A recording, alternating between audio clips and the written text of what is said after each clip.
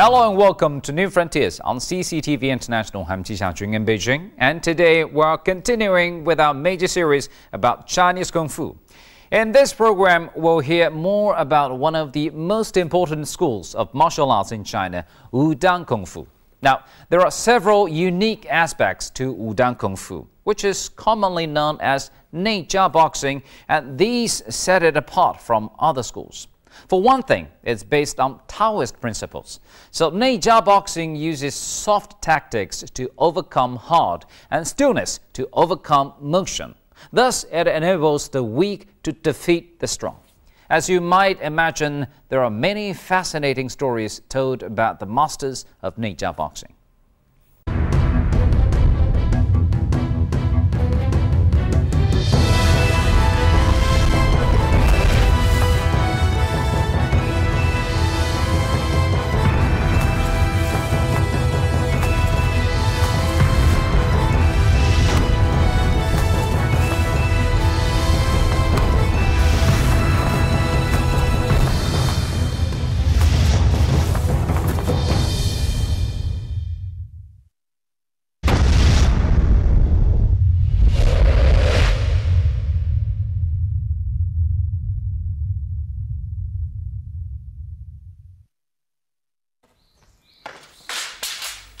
Lao Tzu stated, nothing should be done without reserve, and it is the same with Kung Fu moves, whether weapons are used or not.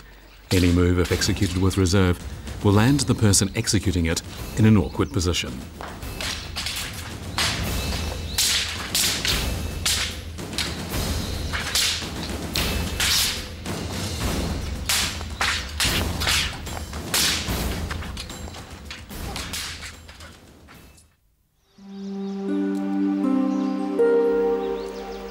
In Lao Tzu's philosophy, letting things take their own course and being detached from worldly strife are regarded as virtues, and these two tenets of Taoism are seen in Kung Fu. A Kung Fu practitioner must practice fine virtues.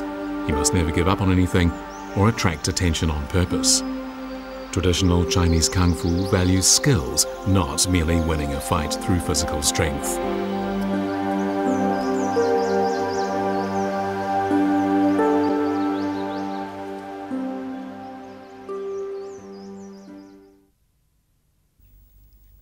Taoists practiced Kung Fu not to fight one another, but to defend themselves against the wild beasts inhabiting the forests where they meditated, or to fight off bandits when travelling on foot. But they also practiced Kung Fu in the hope of achieving harmony and merging with nature, which was their ultimate objective.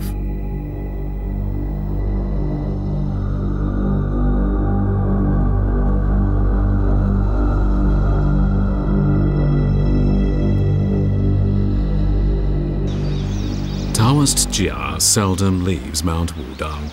Apart from daily classes and ceremonies and prostrating himself before the statue of the god of Jian Wu, twice every day at midnight and at noon, he engages in sitting meditation. During this meditation, he practices internal work, which means taking in the fresh and expelling the stale in order to guide qi inside his body. Taking in the fresh and getting rid of the stale is called tu na by Taoists, while guiding qi inside the body for circulation at will is called Dao Yin. Together, they are used to cultivate internal vital energy, and this is very important in the life of a Taoist. 中国古代历史渊源很久远的这个内丹术，它更强调的是什么呢？内气的腐蚀，内气的吐纳。 内气的流转周流，内气的运用，所以这个古代的内丹术呢，在我所知道，我所跟一些武术名家或内丹修炼者的这个请教当中，知道，像内家拳呢，练到高层境界的时候，它就应该与这个内丹术的修炼相通相近了，是吧？它在低层次。 在中间层次可能还到不了这个，体会不到这种东西，但是到往高层次追求这个内家武功的时候，它离不开内丹的思想。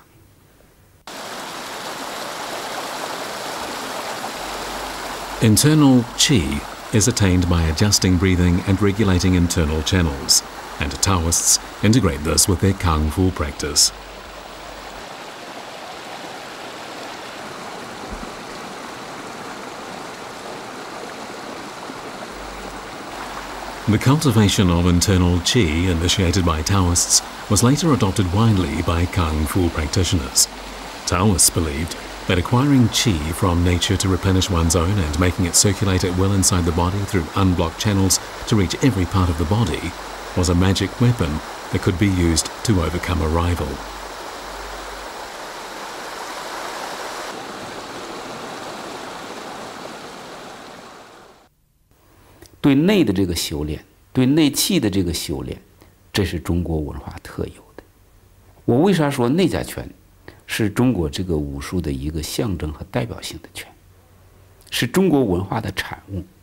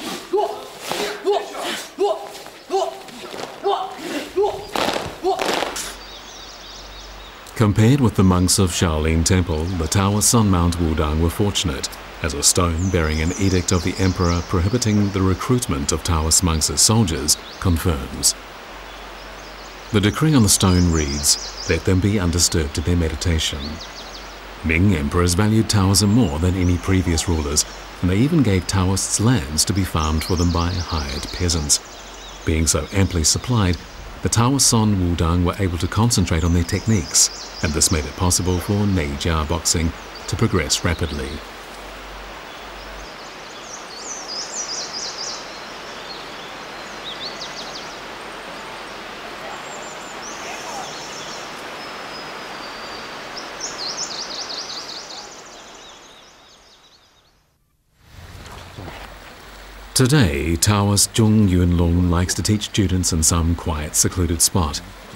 But in ages past, Neijia boxing was taught only among Taoists and never to outsiders. While this age-old rule imbued this boxing style with an air of mystery, it also meant it was little known to non-Taoists or anyone else outside of the mountain.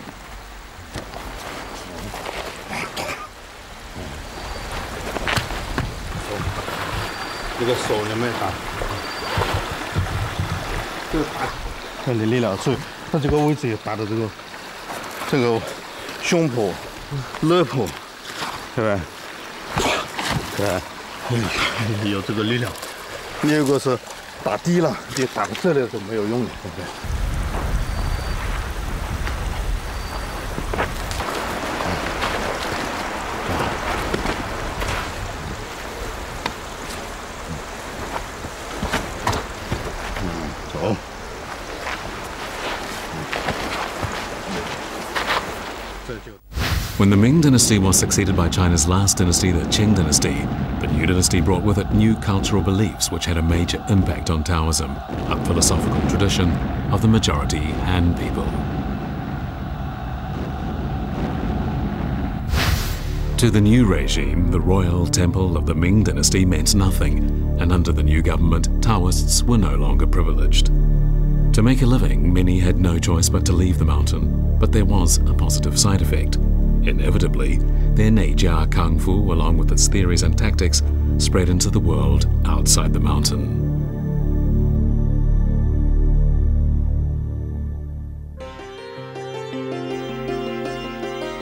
The three most famous schools, Taiji, Form and Will, and 8 trigram palm boxing, the three children of Neijia Kungfu, were about to establish themselves in the world of Kung Fu. The great masters of these styles were yet to arise, and their stories were yet to be told. But in due course they would appear, and future generations would hear of them and learn of them. Neijia Kung Fu, one of the most famous styles, uses soft tactics to overcome the hard and stillness to overcome motion, and in so doing, it enables the weak to overcome the strong. However, some people believe that this school of Kung Fu is too soft and insubstantial for use in real combat situations. However, Neijia is the parent style of no less than 3 important schools of Kung Fu: Taiji, known throughout the world, Xingyi, meaning form and will, and 8 trigram palm. In the later years of the Qing dynasty and early years of the Republic, these 3 schools came to be recognized as having reached the highest level in Chinese Kung Fu. Each of the 3 had its own legendary masters, about whom there were many fascinating stories. Among the 3, Taiji is regarded as the most representative of the parent style Neijia.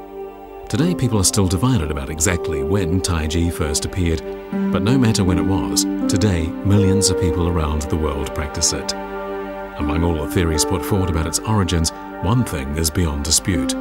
The birth of Taiji was related to a famous boxer named Yang Luchan, who was said to have learned the technique by stealing it from someone else. Yang was born into a very poor family in present-day Hebei province, and from a very early age he began to practice Kung Fu. By the time he was an adult, he was very good at Hung-style boxing. But it was an event that took place in front of a pharmacy that was to shape the course of his life. Using only what was described as a very slight move of a finger, the owner of the pharmacy threw a big, strong troublemaker to the ground and forced him to beat a fast retreat. Yang was impressed, and he soon learnt that the owner was from a village called Zhenjiagou in Henan province. He also learnt that this Kung Fu was called soft boxing, or what we call today Taiji. Astonished by what he had witnessed, Yang Luchan decided to make his way to Zhenjiagou to learn this incredible style of Kung Fu.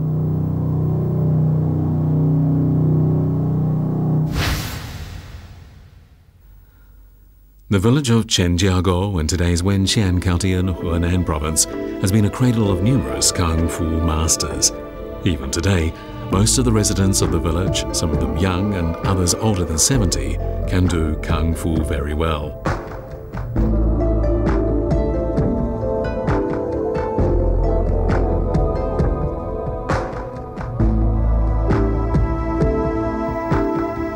In the village, Yang Luchan located its most famous boxer, a man named Chen Changxing.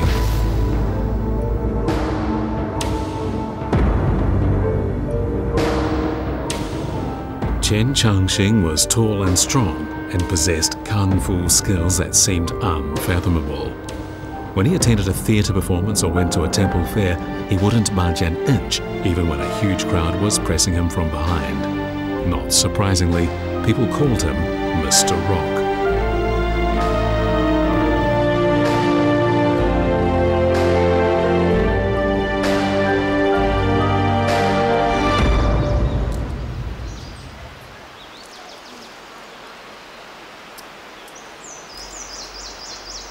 But where did this Chen Changxing learn Taiji?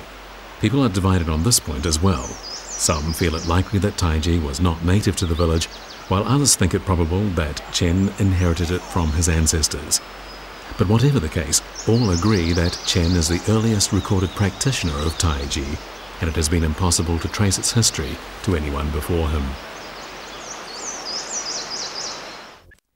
Well, today we can still see the yard where Yang Luchan learned Taiji. At first, Chen Changxing refused to teach him, and it is because of this that the story about Yang stealing Taiji arose. The truth, however, is rather different.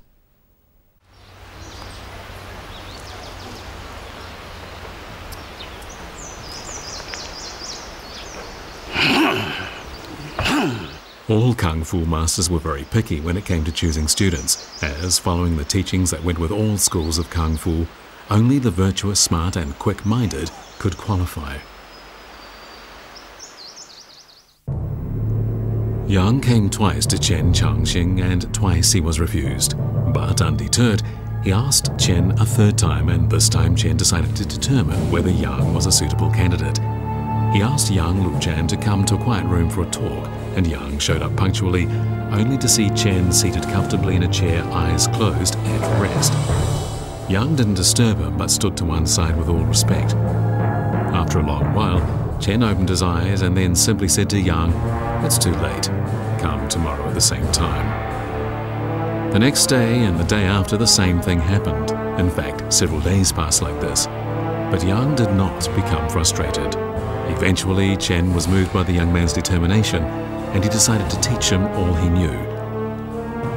3 years later, the teacher said to Yang, "You may leave, because you have no match in this place." 我们一般的大家认同的是，杨露禅曾经3下陈家沟，就是他去一次可能学了一段时间，可能中间又回来了，完后再去。这个说明什么呢？内家拳，具体说太极拳，它的修炼是很不容易的。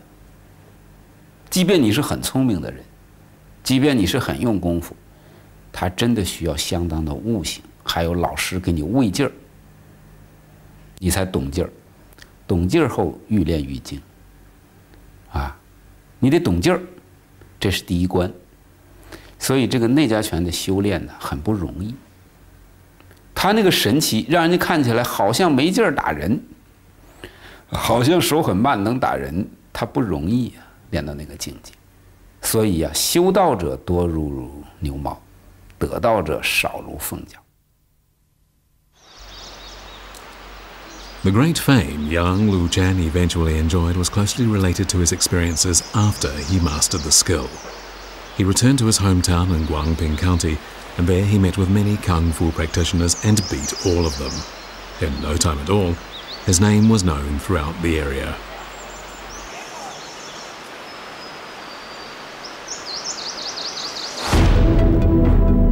Then one day, someone from Peking came to Yang's hometown in search of a tutor, and Yang was recommended. At first, there didn't seem to be anything particularly unusual about the rather thin and short Yang, but the man from Peking decided to employ Yang, and he ended up teaching the children of the Zhang family how to read and write.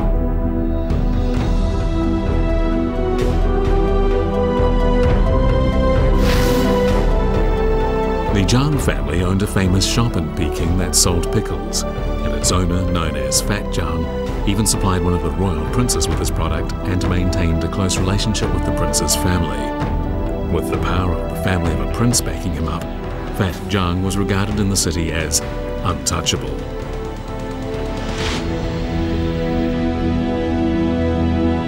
杨露禅到了张家以后啊，张家这个老板啊，就是这个东家，也没有看得起他，对他很慢待。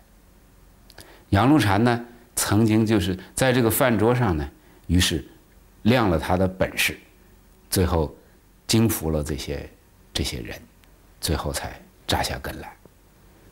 这些东西呢，有很多传说、轶事和演绎，我们也无法一一的去考证。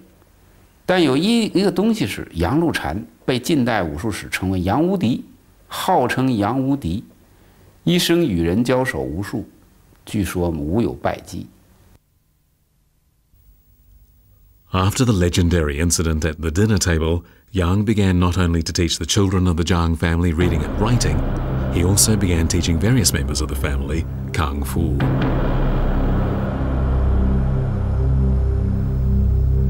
As it happened, the butler of Prince Duan was a great, almost fanatical lover of Kung Fu, and at the recommendation of Fat Zhang, Yang was employed by the prince as a Kung Fu coach.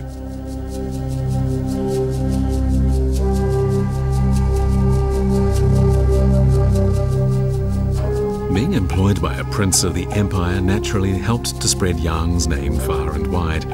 Before long, even Kung Fu masters were paying him visits. With his legendary Taiji Kung Fu, Yang won the name Invincible.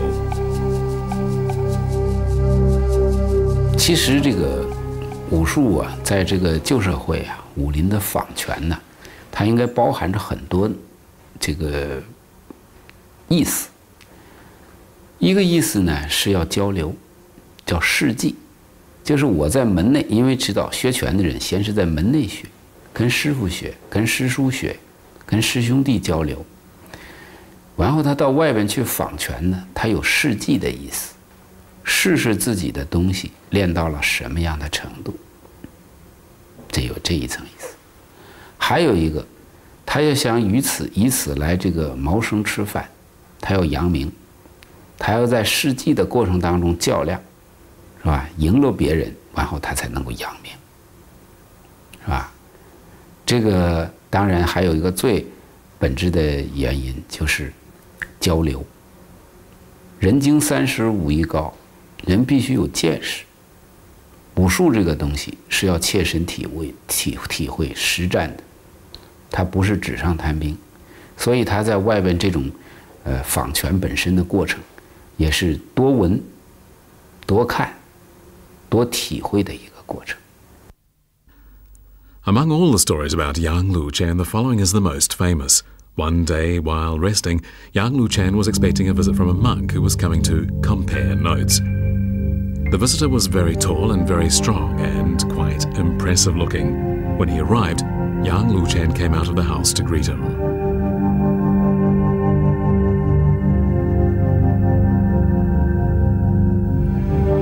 The monk greeted Yang with all courtesy, and then Yang invited him into his living room for a chat.